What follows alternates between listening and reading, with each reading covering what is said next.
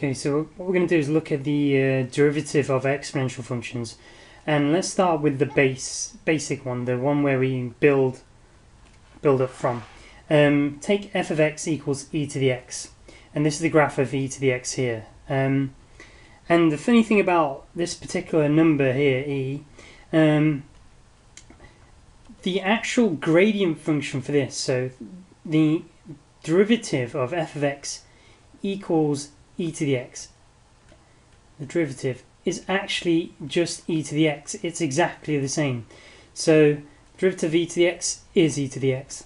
That means if I want to work out the gradient on this graph at this value of, let's say, 2, okay, so going up to 2 here, whatever that value is, so the coordinate would be 2 across and e to the power 2, that would be the coordinate, but also the gradient of the tangent line would also be e to the power 2.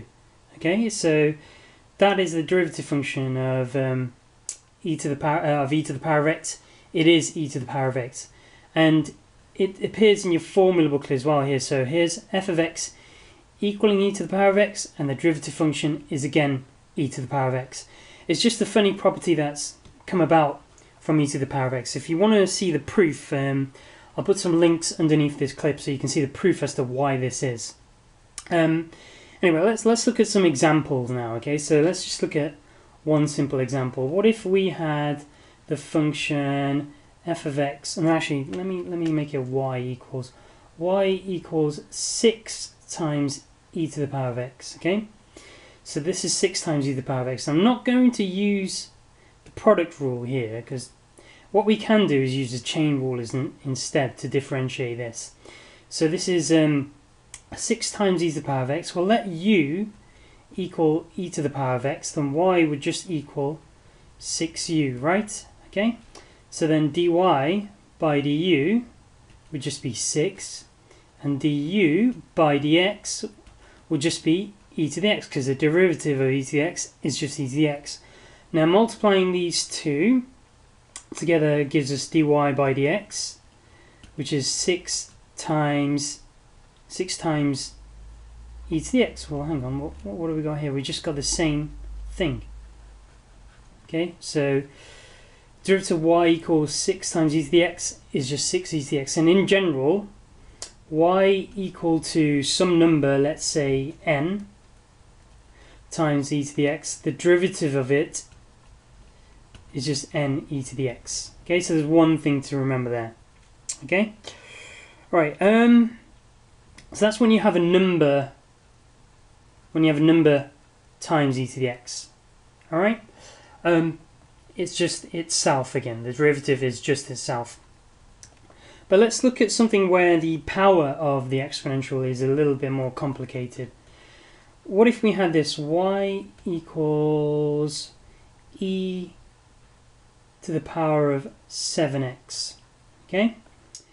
Well, using the chain rule, this is effectively a composite function. So let's make u equal 7x.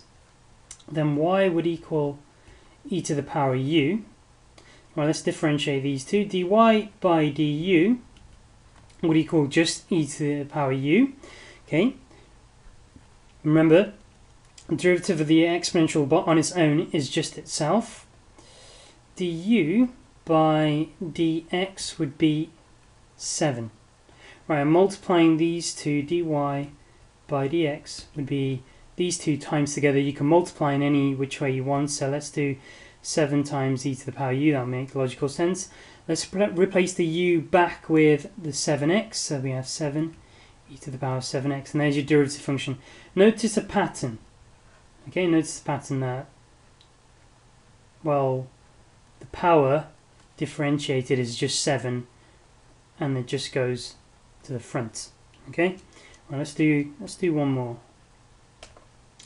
Right, y equals, let's do something a bit more complicated.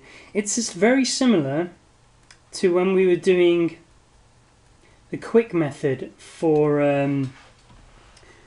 binomial expansion one. It's the same for all composite functions really like this. Okay, Right, got something a bit more complicated in the numerator. Sorry, in the power, sorry. E to the power of x squared plus 5x. Okay, so again, let's let the power be x, u equals x squared plus 5x. And then we have y equals e to the power u. Alright, the derivative of y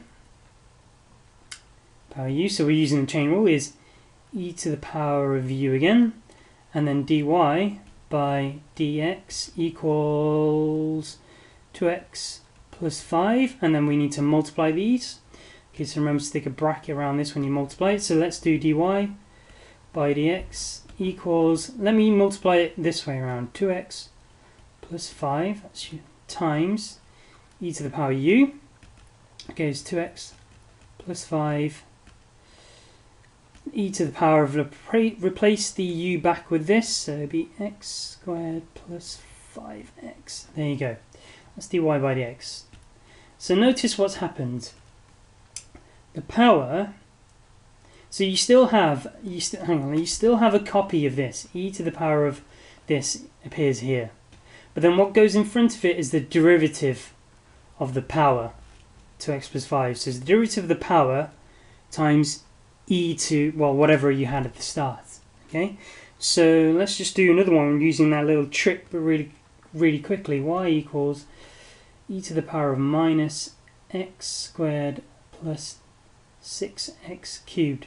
Okay, so dy by dx would be, well, first of all, you know there's going to be a copy of this somewhere, so let's just copy that over here. Minus x squared plus 6x cubed.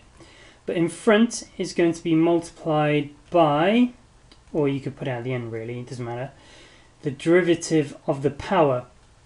The derivative of the power is minus 2x plus, and you really need a bigger bracket, 18x squared. Alright, so let me clean that up. So minus 2x plus 18x squared times e to the power minus x squared plus 6x cubed. There you go, that's the derivative of that function. Using the fact that derivative of e to the power of u is just e to the power of u, and then using the chain rule, basically. This is just the chain rule done quickly with this. Okay, in the next few clips we'll look at how we can differentiate e to the power of x with, exponential functions where there's a mixture of two things, using quotient and product rule and so on.